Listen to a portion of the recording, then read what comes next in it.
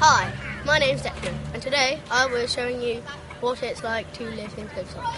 There is a lot of things to do, like go to the park, woohoo! The Broadway is a very nice place to go, and it has a lot of nice shops you can go to, like the 99p store, newsagents, supermarkets, clothes shops, and many, many more. There is also a library. There is also a secondary school which I go to, and that is Plymstock School. There is over 1,500 students in the school, and I personally quite like the school because it's a great place to learn new things. Now you know a bit about the area, we are now going to interview some people who live in Plymstock and see what they think.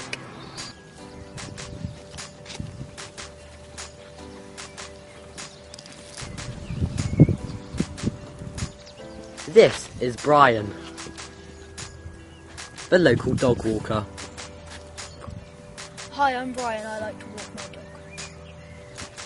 So, where do you like to walk your dog, Brian? Well, usually around just in the Radford area, but occasionally around the streets and the rest of the way. So, Brian, what do you like about the area? I like all the parks and the forest where I can go walk my dog. Brian is considered a local hero in the area because he likes to adopt loads and loads of dogs. So, Brian, tell me about your dog adopting thing.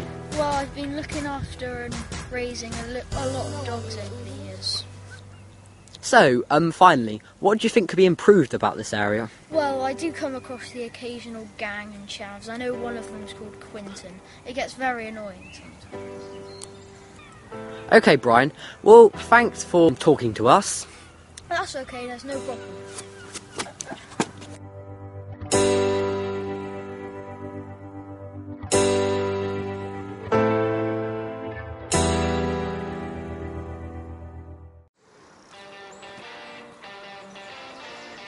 This is Quentin, the local chav.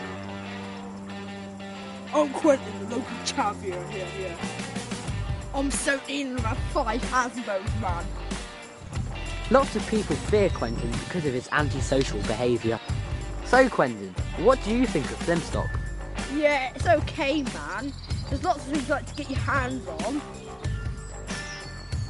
So, Quentin, what do you do in your pastime? Well, I walk my dog, I hang around with my mates, I walk around the area and do lots of other stuff, you know what I mean, like teenagers do.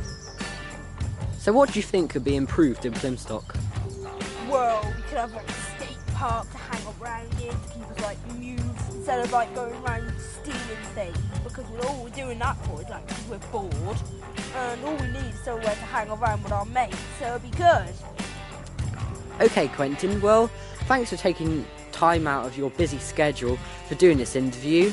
Yeah, that's okay, man. All good work. Wait a minute. Is that an iPhone?